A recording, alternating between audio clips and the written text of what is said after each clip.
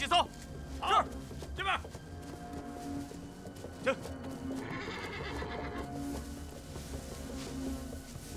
出来！我看见你了，出来！快出来！哪有动静？过去看看。好，就。就。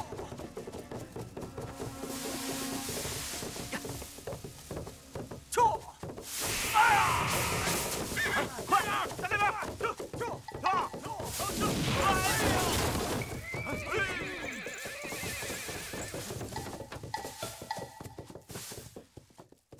小兔崽子！这，嗨！呀！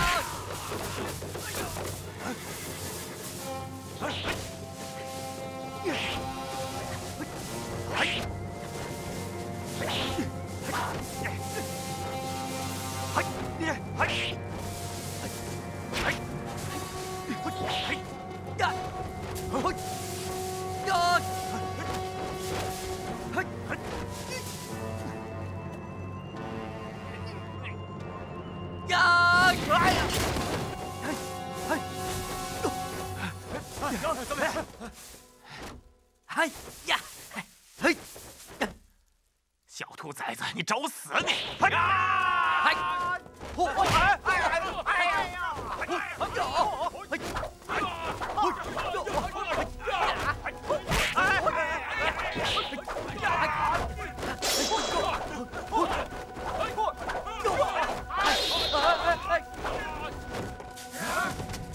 又跑了，走！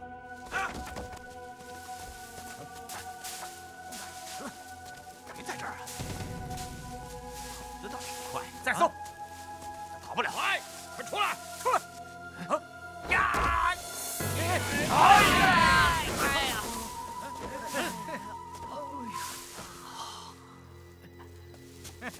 给我拿下！看看你们有没有这本事！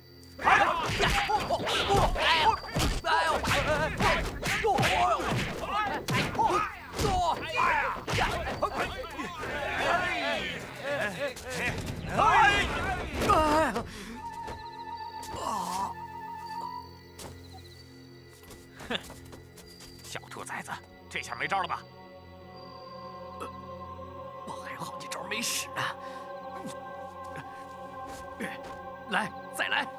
嘿，小兔崽子，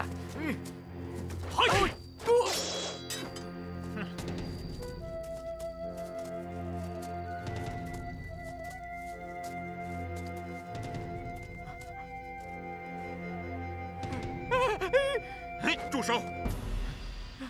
师傅，老衲在此。师傅，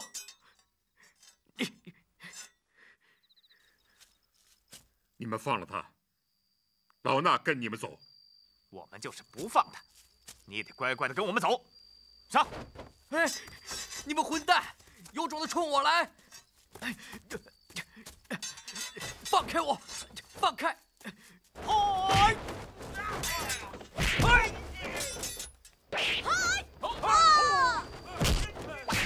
嗨！哎，师兄，见到你可真高兴。别高兴得太早了。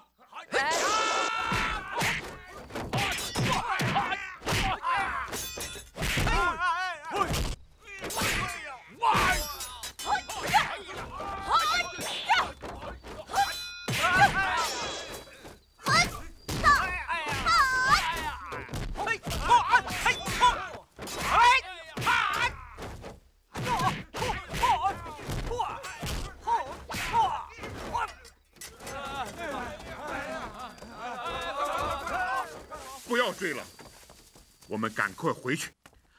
哦，阿弥陀佛。方丈能平安回来，大家也多谢两位方丈。请。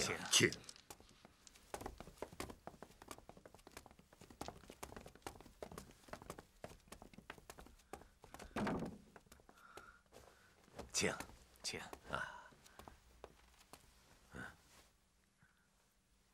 师傅。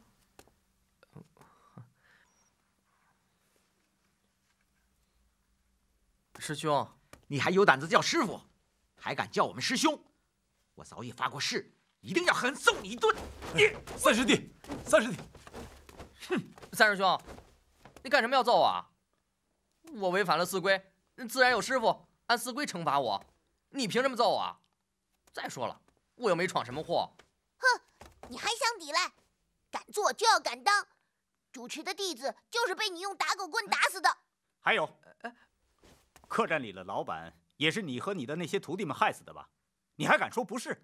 你身为嵩山少林的弟子，却不懂得维护少林的名誉，竟带着那些地痞无赖，抢占了我们叶泉寺院。在邺城周围100里，作威作福，欺压百姓。这些事情是不是你做的？师傅，我没有做过，这与我无关啊！你们为什么要冤枉我？如何证明与你无关？这本来就与我无关嘛！我一点也不知道，这不关我的事。一定是你们搞错了。大家都冷静点儿，总该给他一个解释的机会吧。梅兄弟，把你离开寺院以后发生的一切事情原原本本讲出来。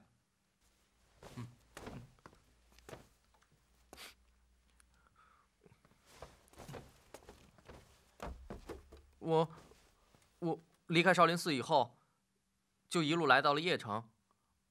我本打算多玩几天，消了气就回寺院的。哎，没想到游逛到邺泉寺院的时候，正碰上这里的官兵在抓和尚，我也被抓了起来。你是说邺泉寺院的和尚是被官兵们抓起来的？对。听说他们犯了谋逆的大罪。欲加之罪，何患无辞？我为了逃命，就告诉他们我是从少林寺来的。哎，没想到第2天他们就把我给放了，还了我的打狗棒不说，还请我到邺泉寺院教新收的徒弟练武功。就你那点本事，还有人拜你为师？说谎也不动脑筋想想。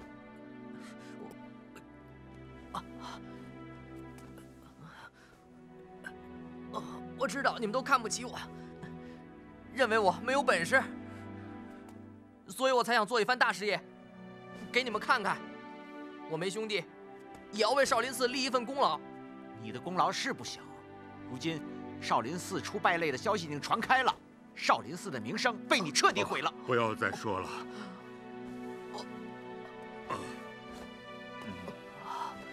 关于这些事情是不是与他有关，还要等查清楚再说。师傅，您不能再心软了。梅兄弟被人下毒了，而且刚才他还救了为师一命。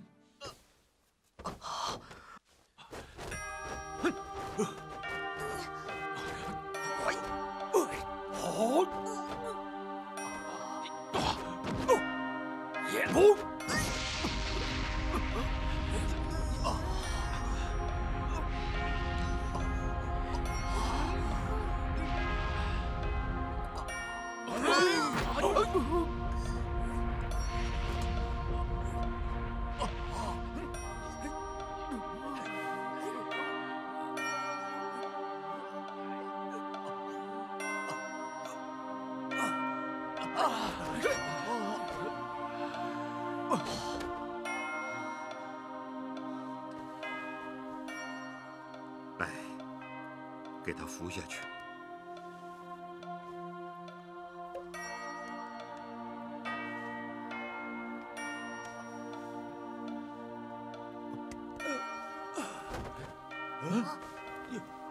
四师兄，慧仁，师弟，这是疲劳所致，快点把他放在地上休息一下，让他躺舒服了。对对对，把他放平了。师傅，究竟发生什么事了？为什么那些黑人打的都是少林拳？唉，暂时就不要再追究下去了。明天一早，我们就赶回少林。回少林？大家这么拼命救你，你却不打算查清真相，就这样回去？否则的话，会有更多的人受牵连。退避三舍，唯恐惹祸上身。这不应该是你呀。西月，你应该离开这儿。离开这里，你的心才会更平静些。我不该离开我的仇恨之地。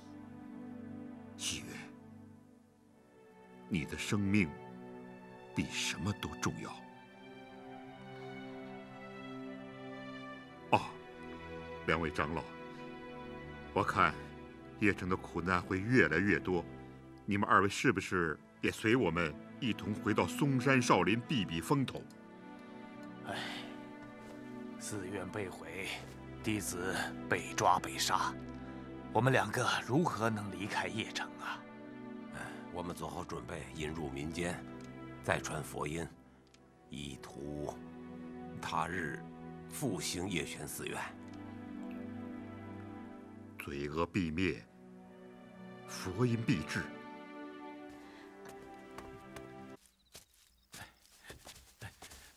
师妹，你跟着我干什么？师傅的话你要好好琢磨琢磨。是我父亲让你跟着我的。师傅他希望你回嵩山去。我心情不好，我想自己走走。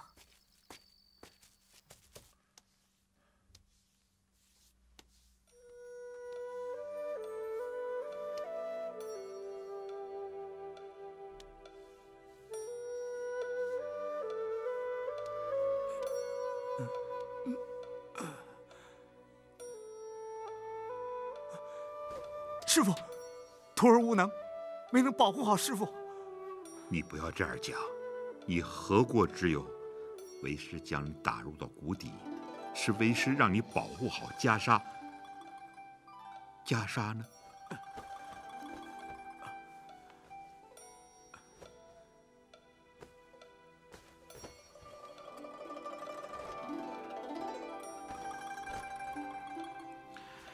这就是传说中的达摩袈裟。正是。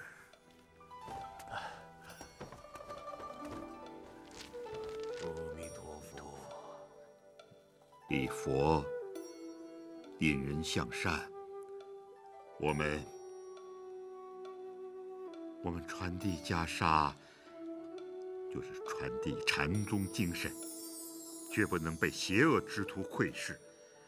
更不能让贪愚之人亵渎。弟子们，我们保护袈裟，就是保护人间的和平，就是保护人民心中的一片净土，拒绝邪恶。弟子明白。弟子明白。弟子明白。弟子明白。阿弥陀佛。师傅。他们杀进来了！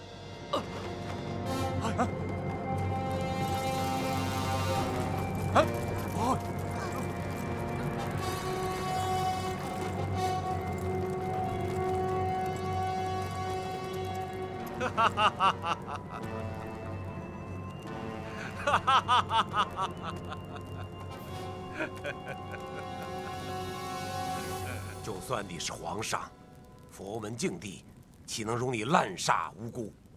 滥杀？说得好，说得太好了，朕就喜欢听这个词。谁要是敢拦朕，朕就杀他；谁要是敢违抗朕，朕就会让他死有余辜。老衲倒要请教皇上，到底是为什么？为何要抓走我叶泉寺院的弟子？朕做事从来不需要理由，抓几个和尚算得了什么呀？只要朕愿意，就算烧了所有的寺院，杀光所有的和尚，也不过小事一桩。做梦！佛门弟子就算拼了性命，也不会让你得逞的。你这个慧奴，不要莽撞。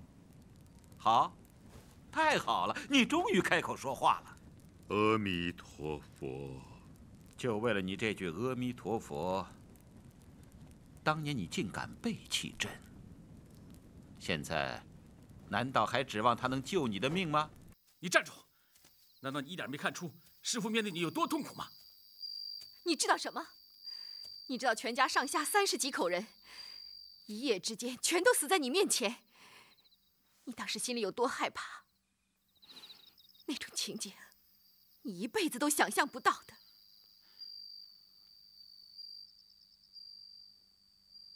我都明白。我用不着你同情我，更不需要你故意说出这4个字来安慰我。说不出来的痛苦，才是最需要独自承受的。我理解师父的痛苦，更能理解师父选择放下报仇，内心承受的煎熬。如果你是我，你会怎么做？这是仇恨。我知道，我也曾经想过放下仇恨，可是，一回到邺城，我就是想报仇。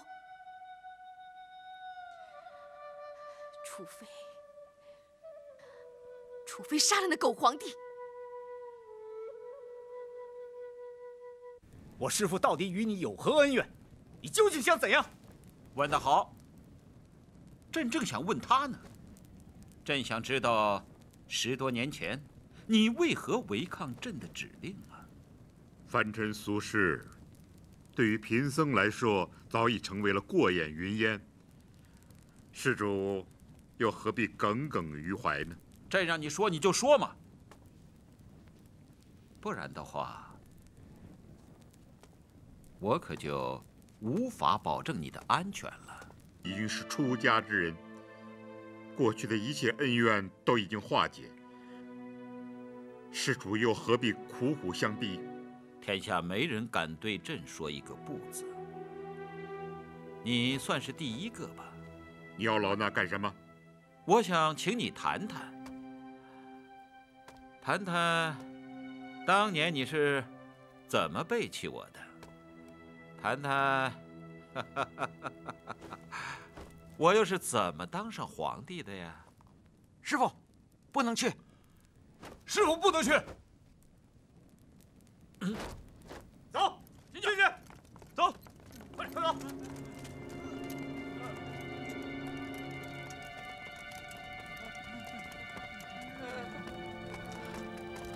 求皇上放了他们，老衲愿拿性命作为交换呐！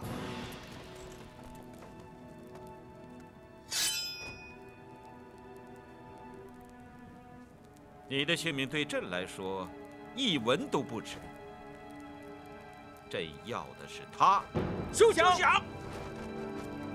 行了，朕没有耐心和你们一帮和尚啰嗦。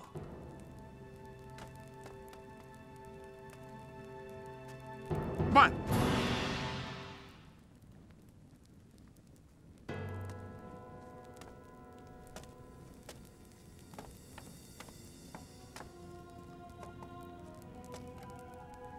只要你把他们都放了，我答应你。师傅，师傅，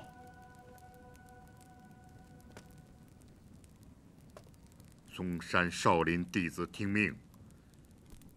这是为师自己的决定，任何人都不得干预，否则的话，轰出山门。师傅，没有了您，少林何在？免除佛门之灾才是当务之急。难道你们这一点也不能理解师父吗？我陪师傅去。我也陪师傅去。哦，感人呐，实在是太感人了。朕真没想到你的弟子们比我的臣民们忠诚多了。我太感动了，所以，我决定不杀你了。我要让你在我的宫里享受非同一般的待遇呀！皇上，我求求您了，善举是有回报的呀！我当然要做善举了。我说过不杀他就不杀他。我呀，其实就是想有个伴儿，啊，我身边都是一些窝囊废，谈起话来无滋无味，我就想找一个谈起话来有味道的人。我保证不杀你。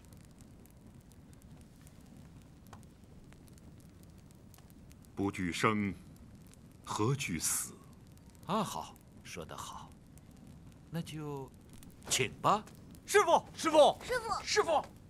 啊，你的弟子们有愿意随同师傅去的，可以一同去啊。我们都去。师傅，你让我去，我也去；你不让我去，我也得去。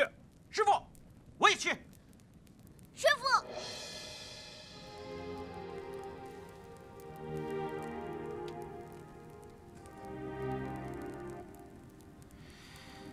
慧远，师傅，师弟们都交给你了。如果你们还认我这个师傅的话，你们就要遵守四规。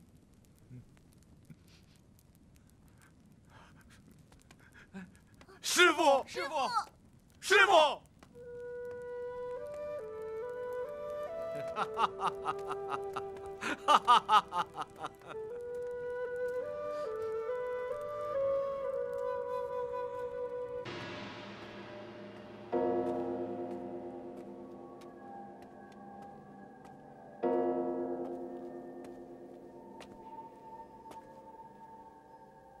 师弟受苦了，这何必呢？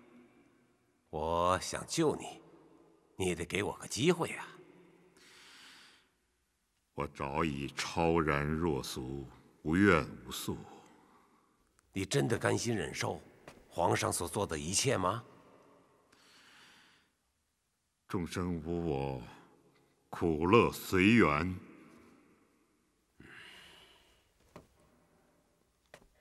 如果整个少林都会因为你遭到灭佛毁寺的报复呢？佛门的不幸，莫过于有你这样的弟子。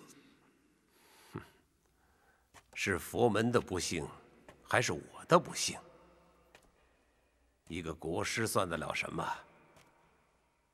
高阳身边的人连条狗都不如，功名利禄又算得了什么？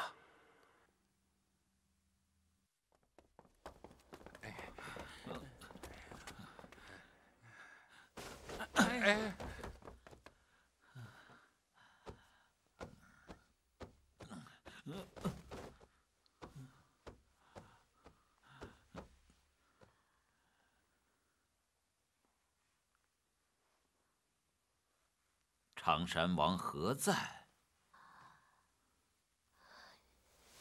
你喝醉了酒，不回寝殿休息，跑到这儿来干什么？你让他出来！你快点把他交给我！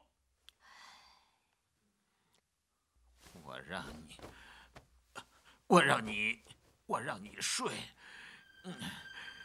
我让你睡呀！住手！快把母后放下来！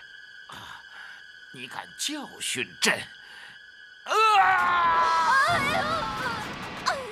母后，母后，你还愣着干什么？快去叫太医呀！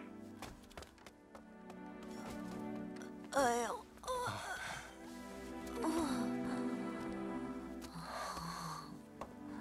母后，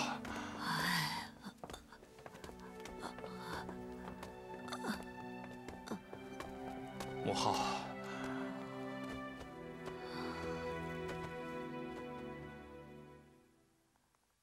尘世浮华，不过是过眼云烟。你既然看透了这些，又怎么还会站在这里？因为我不甘心。回到少林，那才是我想要得到的归宿，也只有利用权势才能帮我实现。师父传承的达摩袈裟，乃是少林方丈地位的象征。只要得到袈裟，我就能重新成为少林正宗弟子，执掌嵩山少林寺。你还是执迷不悟啊！不管你怎么说，最后的赢家是我。明天，狗羊不但要让你当众像狗一样求饶，如果你要不屈服他，他会用天下最残酷的刑罚将你处死。目前只有我可以救你，我给你最后一次选择的机会，救出大漠袈裟，让出少林方丈。还会怎么样？然后我会向皇上求饶，留住少林，饶你一命。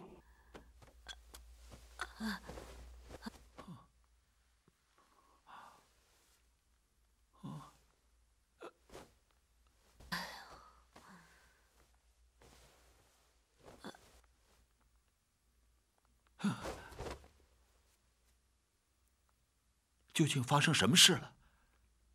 啊？我刚才做什么了？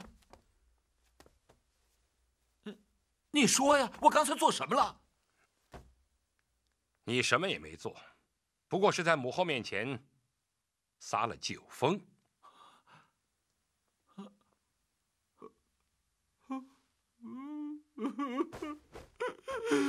母后，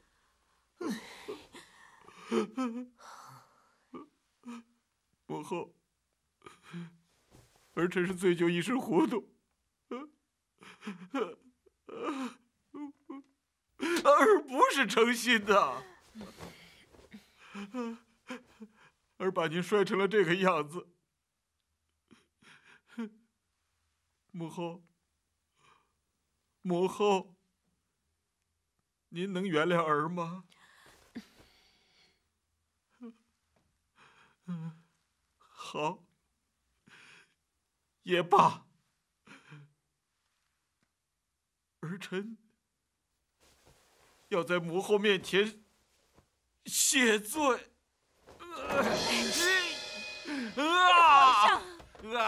皇上，你就是要忏悔，也用不着以死来谢罪。你又来教训朕。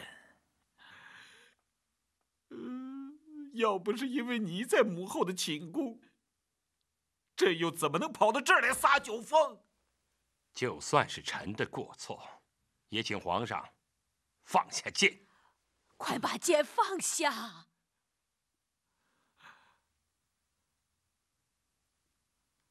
母后，你真的不责怪朕吗？皇上只是酒后失态，何怪之有？快听话，把剑放下。好，朕听母后的。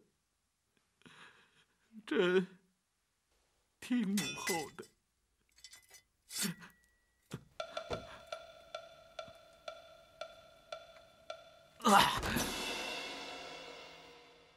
现在该说说你我之间的事了。我可以交出袈裟，也可以让出方丈之位。师弟，你同意了？当年佛祖为正法统，以此法衣为信物，辗转传授。师祖将它交给我，我就应该好好护视，将它交给合适之人。我最合适了。好。我现在要问你几个问题：何为佛？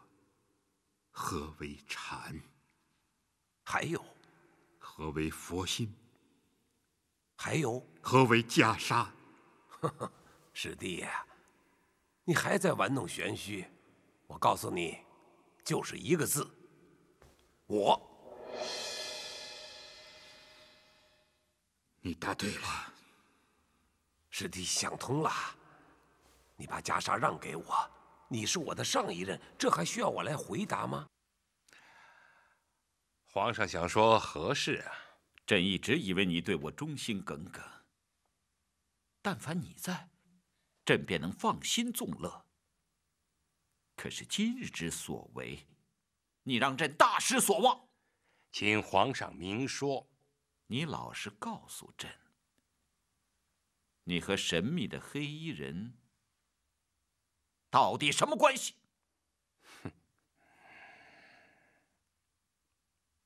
臣不明白。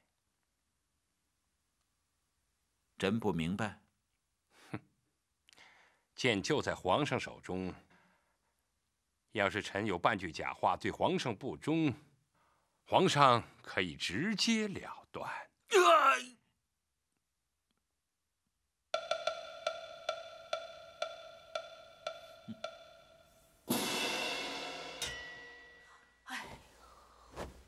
母后，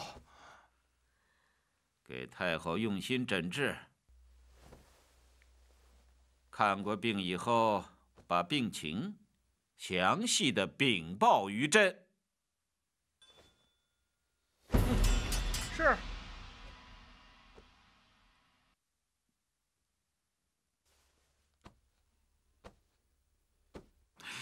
那么何为我？我就是我，我就是权力，我就是势力。有了这些，我什么都能得到，甚至于可以满足我一切的欲望。这就是我。错。谁能真正悟出我的禅力，谁才有资格得到这件袈裟。而你没有这个资格。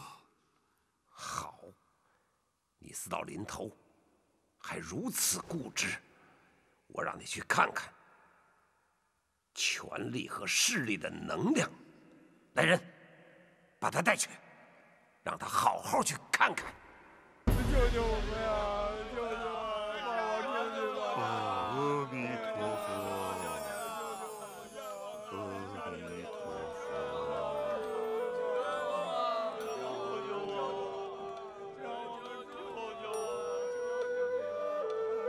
罪过，罪过。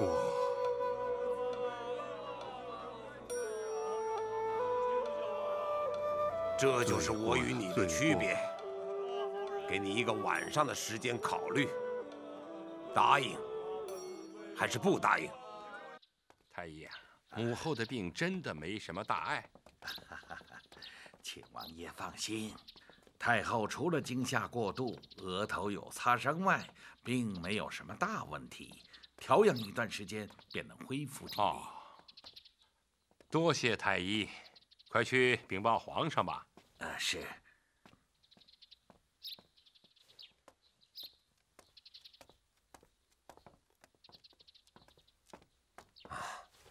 见过王爷。王爷要去哪儿啊？本王刚看完一出戏，意犹未尽，出来随便走走。王爷可真是有好雅兴啊！那微臣就不打扰了。国师不爱看戏吗？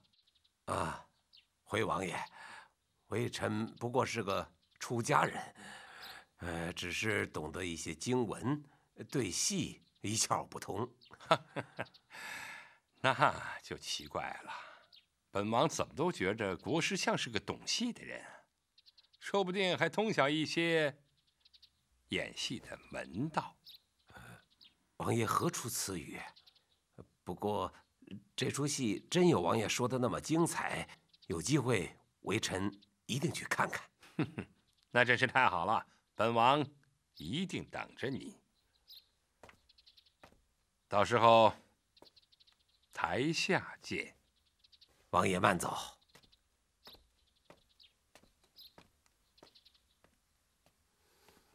到时候后台见。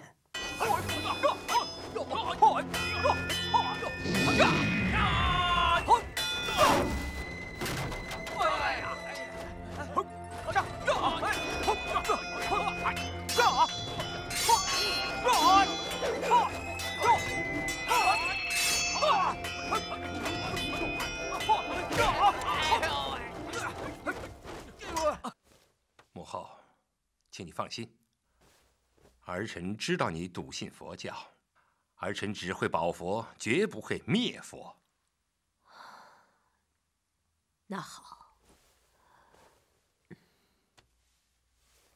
母后只有一个请求，只要母后不反对，任何请求儿臣都能答应。不要杀了皇上，他毕竟是你的亲哥哥，骨肉相残，最无人性。母后不希望你是这样的人。好，儿臣答应你。我会助你一臂之力。谢母后。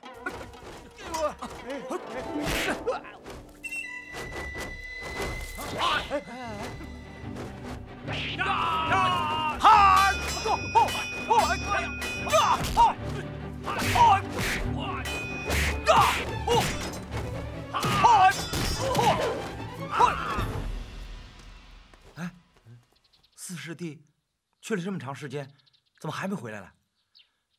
他会不会出什么事儿啊？我得去找找。哎，我们一起去吧，在这儿等不着师傅出来。好，走。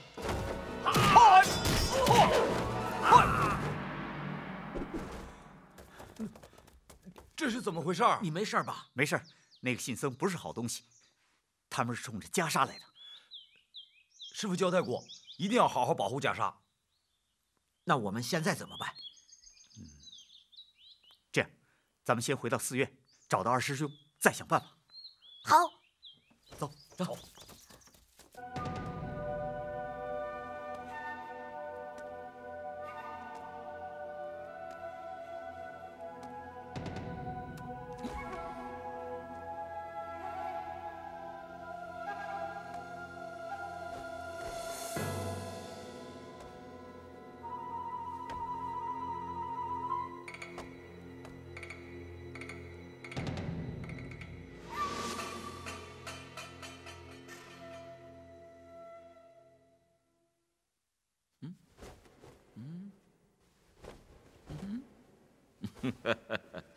怎么样，身为大将军？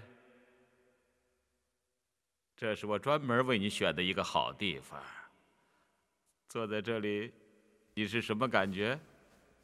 是不是有一种被下了地狱的感觉？你怎么不说话？啊？你是不是害怕了？别怕，别怕，我答应过你的弟子，我不杀你。我说不杀你，就不杀你。但是我要让你在一个特别的世界里度过你的余生。哎，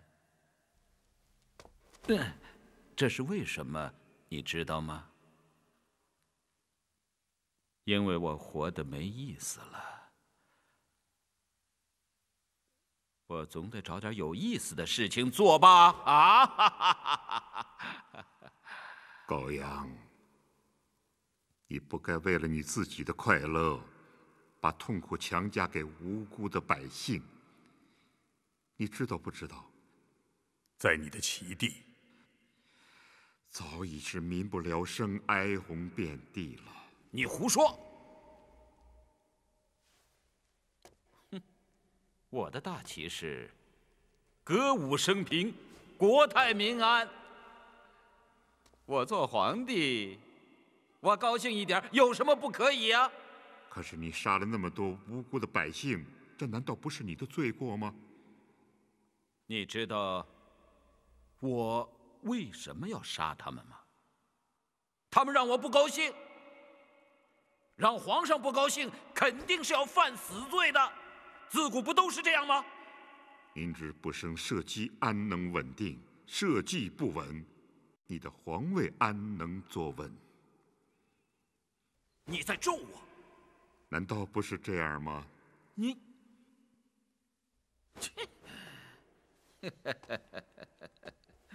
哎呀，别给我说教了，人生不过就那么些年，我想怎么高兴就怎么高兴。我想让你死，你就活不到明天；别忘了，你犯的是死罪。阿弥陀佛，我是犯过罪，可是现在我已经归于佛祖，我的心灵得到了净化，我明白了苦海无边，回头是岸。你明白，我也不糊涂。我明白的是，人生苦短，当欢必欢啊！高阳，你赶快回头吧，否则你不仅葬身无地，而且还会遗臭万年。是吗？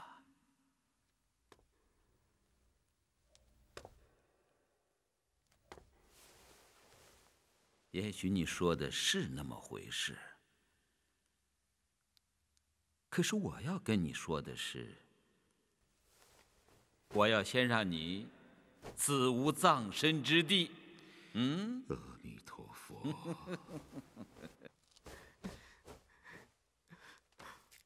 佛祖，佛祖，我知道这一切都是我的错，我知道这一切都是因我而起。我知道错了，佛祖，我梅兄弟知道错了，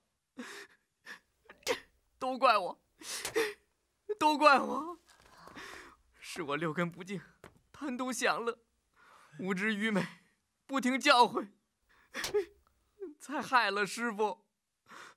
佛祖，佛祖，只要能让师父平安地回到少林寺，你要我怎么都成。你要我受多大的苦我都愿意，求求你佛祖，我求求你，佛祖你答应我吧，你让我怎么都成。佛祖，佛祖，你吃这个，你吃这个，你也吃这个，你吃，你吃，你随便吃，你随便吃。佛祖，佛祖。你就告诉我吧，你显显灵，你告诉我怎么才能救出师父。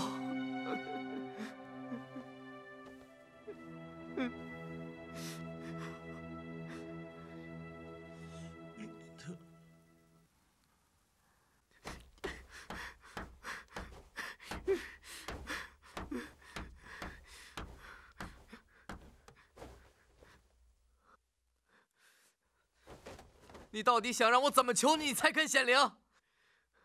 向你认错你也不听，给你磕头你也不理，是不是要我骂你，你才肯答应啊？瞪这么大的眼睛瞪着我，有什么用啊？要在从前，我早就在心里骂你无数遍了，我撒尿尿你，我尿你。可现在，我求求你。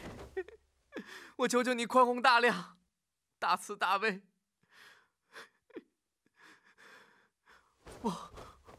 我向你保证，我向你保证，只要你能救出我师父，我从此一心向佛。我念经诵佛，向你赎罪还不行吗？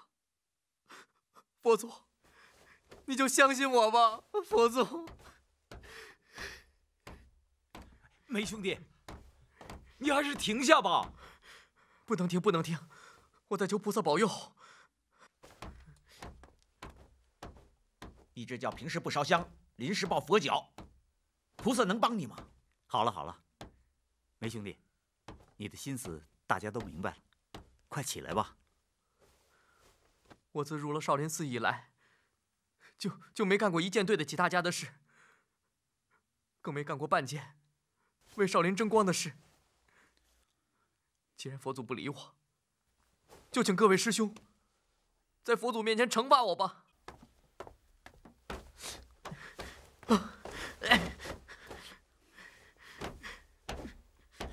梅兄弟啊，只要你知错改过，不管是师祖还是师父，还是我们这些兄弟，都愿意原谅你。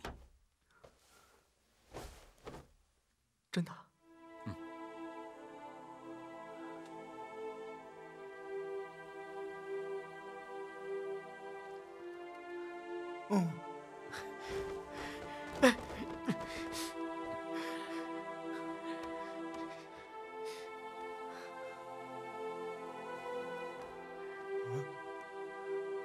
大师兄，三师兄，哎，好了好了好了，啊，你弄我一身鼻涕眼泪的，你可得帮我洗干净啊！洗，给你洗。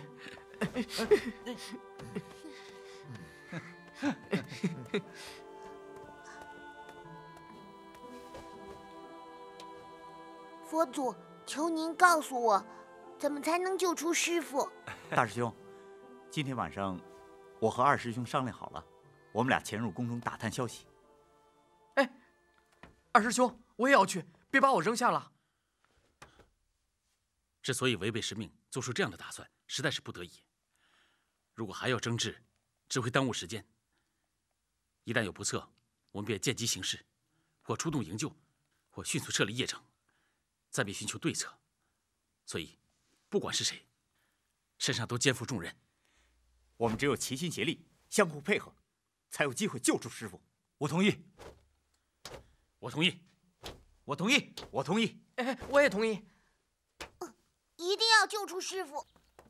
阿弥陀佛，老衲有礼了。不知太后降临，失礼失礼啊！两位师傅，没看到我这身装扮吗？我不过是个普通的女施主，心中有事，特意来庙里拜拜菩萨。女施主，请。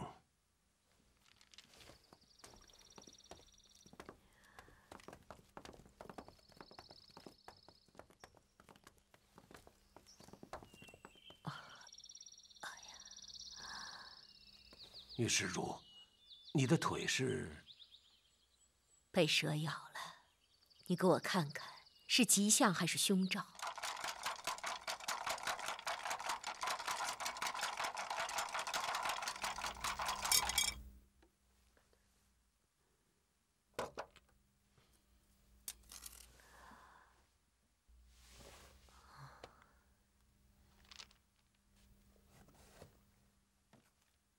女施主抽的为第26签，是指中签。此签是曰：东旁月兔正婵娟，顷刻云遮亦暗存。或有原时还有缺，更言非者亦闲言。此签是何意呀？月被云遮之象，凡事昏迷未定也。浮云遮月，不须疑惑。等待云开，便见收获。此间家宅不安，自身祈求保佑。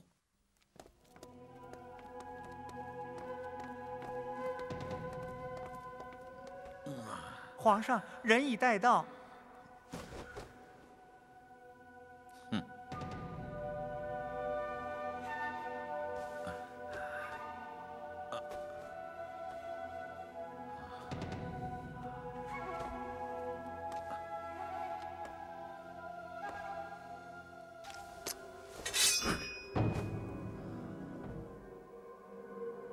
来，你先给朕说，这天下人心都向着谁呀？向着皇上。好，打得好，打得妙，朕爱听啊。可是，你心里是这么想的吗？和尚怎么能说假话呢？啊！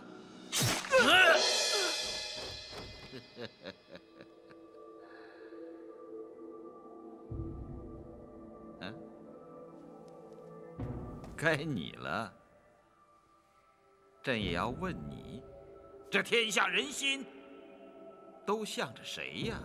天下万民，人心向佛，四众归一，你算老几？多行不义必自毙，佛祖会让你受到报应的。你说的都是实话，是实话。不过你要为实话付出代价。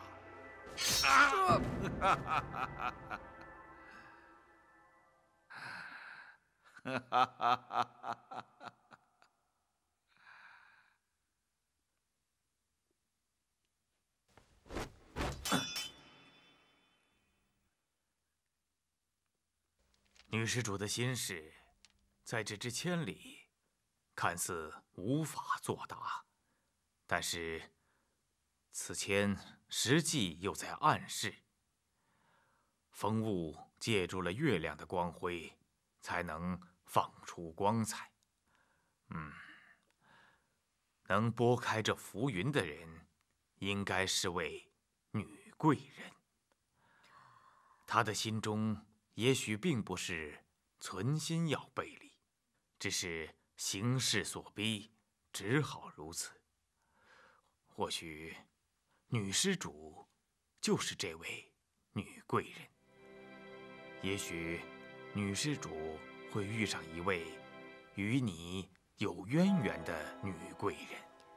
一直求得师祖保佑，才能够戴罪苟活到现在。既然师祖开恩指点，我也实不相瞒。今日来，我还有一要事要拜托两位方丈。阿弥陀佛。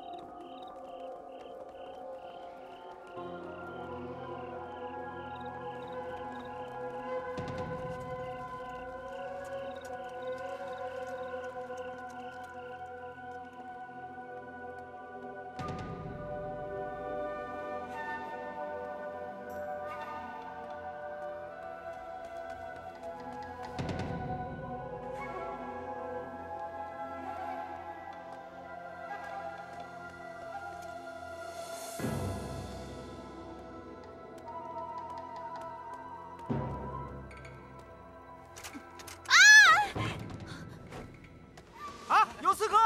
有刺客！有刺客！有刺客！抓刺客！快抓刺客呀！快抓刺客！快快快，在那边！快！抓刺客！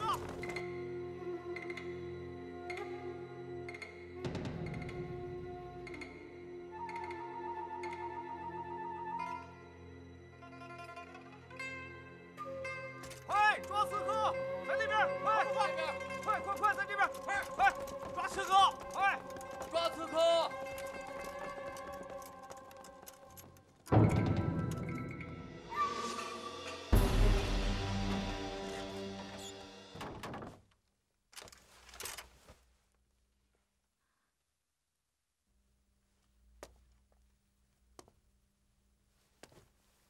你是何人？不许出声，否则我会杀了你的。你不要拿剑对着我，我向你保证，绝对不会进来任何人。我凭什么要相信你？你最好老实点。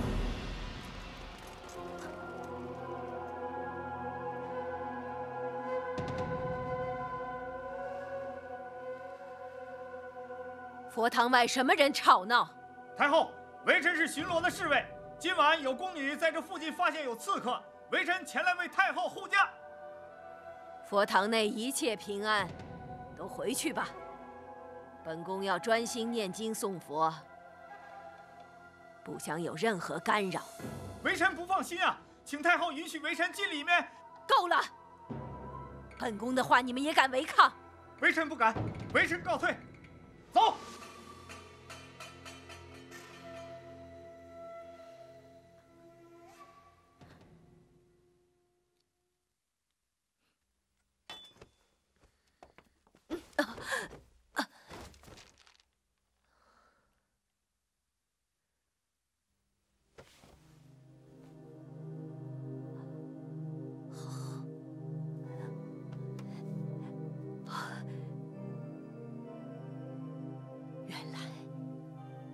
你就是那位救我的姑娘。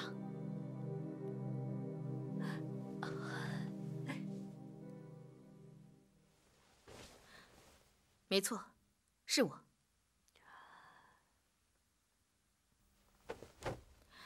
这玉佩正好还给你，我不会伤你的。但是，你必须告诉我，高阳那狗贼在哪儿？姑娘，宫里侍卫森严，护驾高手武功高强，你根本不是他们的对手。本宫劝你不要白白送死，枉费了一条性命。怕死，本姑娘就不会闯到这儿来。姑娘，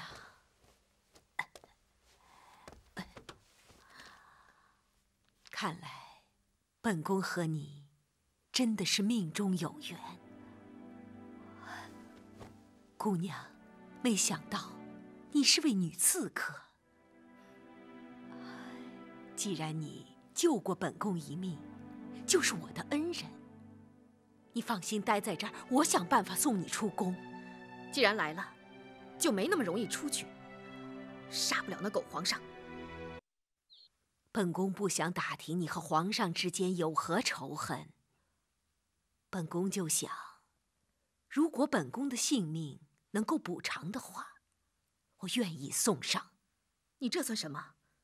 子债母还？不是，在佛祖面前，我已经是一个罪人，生下了这样一个逆子。本宫实在不想再看到无辜的生命惨死。达摩袈裟，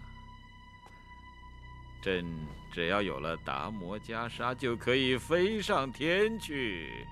哈哈哈哈哈哈！好啊，太好了！哈哈哈哈哈！那酒了。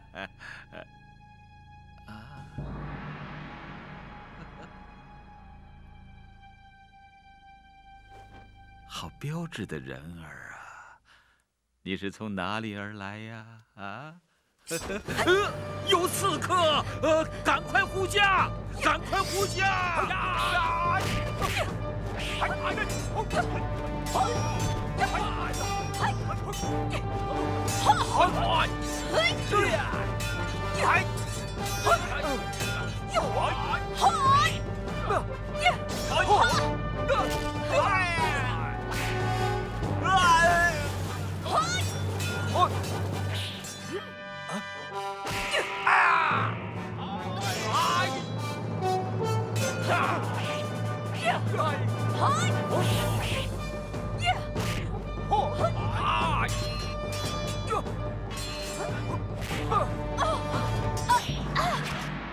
别动！且慢！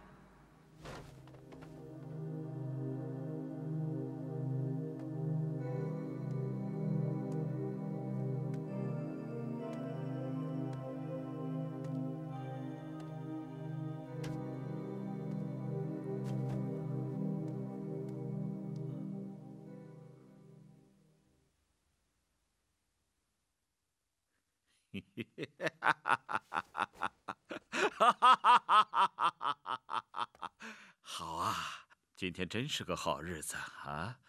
朕除去了心头大患，不仅能得到一件宝物，今天晚上又有如此尤物来伺候朕就寝了啊！你们都下去，把他交给朕，都下去。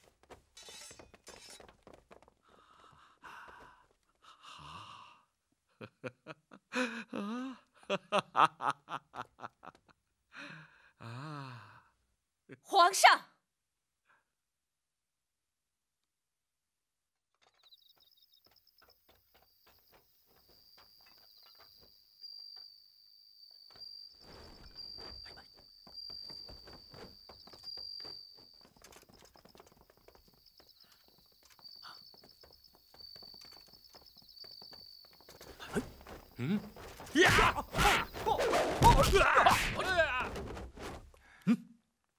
你们是少林寺的和尚？你是什么人？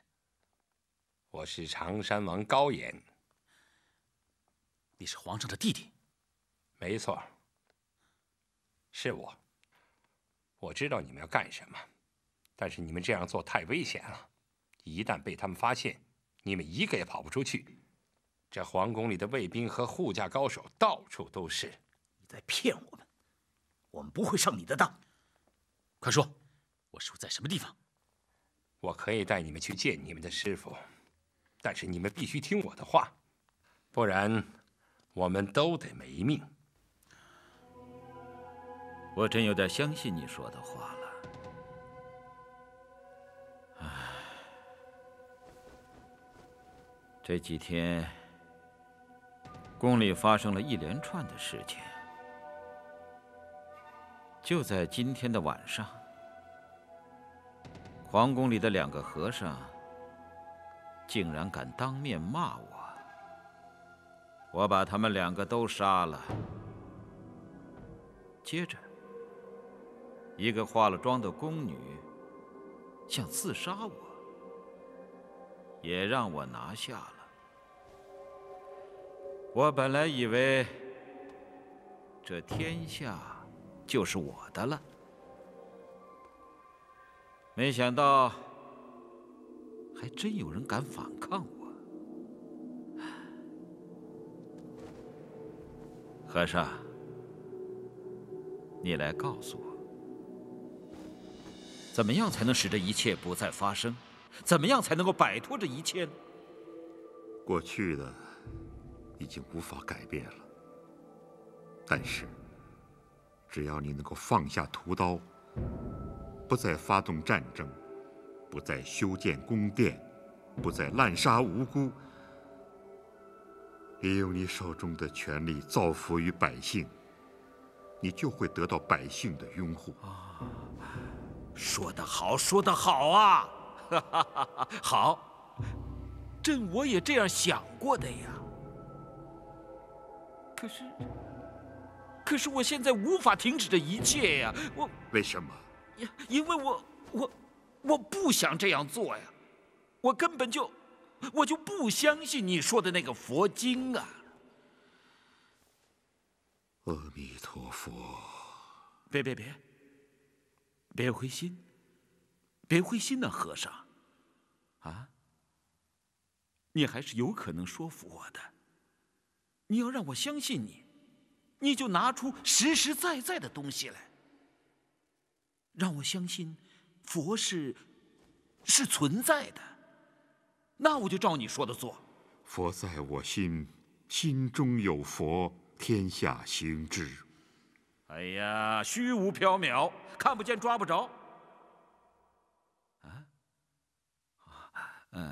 和尚，我可听说佛也是有圣物的，就看你愿不愿意让我见到了啊。我听说达摩袈裟神奇无比，你能否拿来让我看看？袈裟只是一件信物，是禅宗精神的体现。你要它何用？哎，我听说的可不是这样。如果你能把那件宝物给我看看，我就相信你，我就照你说的去做。你会失望的。那不见得。我希望你能够驱除心中的杂念，能够造福于百姓。好，让你的百姓安居乐业。好，只要你交出袈裟，我就立刻照你说的办，立刻释放那些和尚。达摩袈裟在哪儿？啊？明天在邺城广场，如果你能够当着众百姓的面兑现你的承诺，我会把袈裟交出来。好，就这么定了，就这么定了。好啊！哈哈。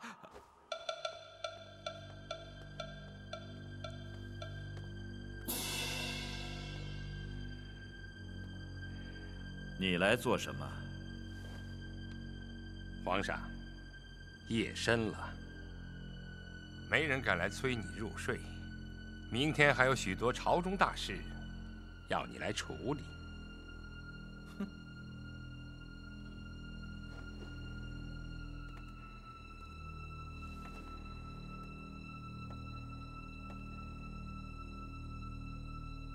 你不是也没睡吗？你不睡觉的话，朕也睡不踏实。皇上入寝，我就去睡觉。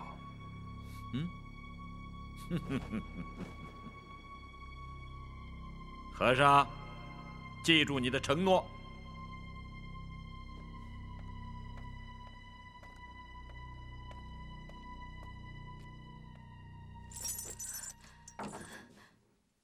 放我出去！我要见到狗皇上！快放我出去！放我出去！放我出去！喊什么？喊什么？狗东西，把高阳的狗贼叫来，不然就放我出去！真是死到临头也不知悔改。要不是太后刚才保了你，你还能活到现在？贪生怕死，不是本姑娘的脾气。夜闯皇宫，行刺皇上，难道你真的不怕死？我就算死了，也要变成厉鬼，来这宫里索命。临死之人胡言乱语，不用理会，走吧。走。给我回来！告诉高阳的狗东西，本姑娘在牢里等着他。方丈，你受委屈了。贫僧只希望世间少一些罪孽，多一些善觉。有人来看你。师傅，师傅。你们俩来这儿干什么？师傅，我们是来救你的。你们这些孩子净说傻话！你们救得了师傅？你们救得了全天下的佛门弟子吗？你们这样做虽然解一时之急，却会带来更大的灾难。你们回去，只管召集大家，明天一起到邺城广场。慧仁，你带上袈裟，为师将在那里把它交给高阳。师傅，你不是说我命死也要保护好袈裟吗？大漠师祖，如果知道这件袈裟能够让一个暴君放下屠刀，能够挽救许多无辜百姓的命运，他一定会非常高兴的。同时，我还要当众指证一个人，为佛门了却一件大事。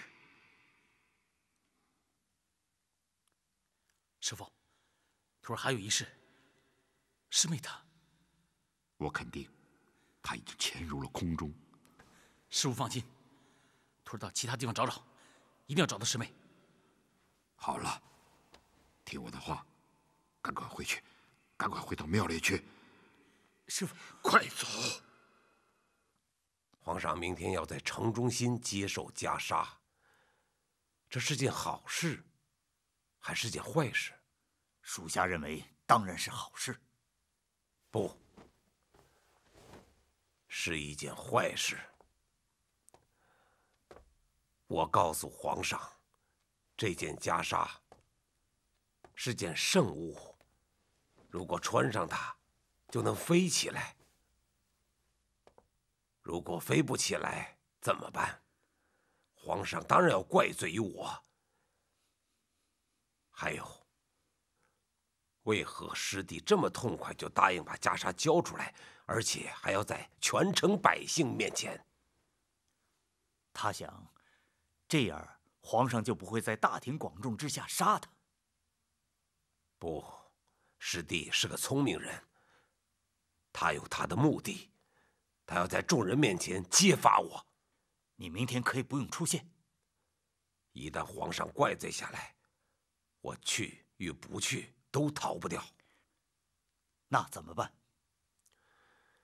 袈裟在几个小和尚的手里，只要他们到不了现场，师弟就只有死路一条。但我们手下的人都不是小和尚们的对手，恐怕拦不住他们。哼，我自有办法对付他们。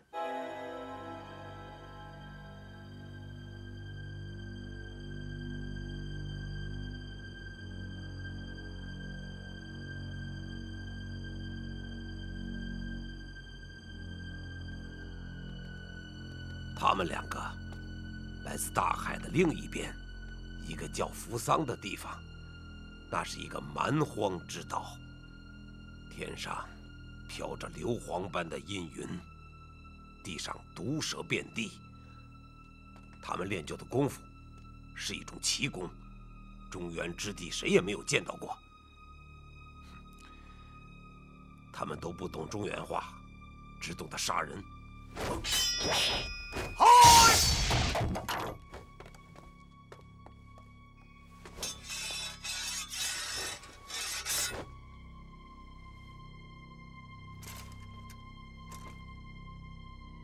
用他们2个去对付那5个小和尚，绰绰有余了。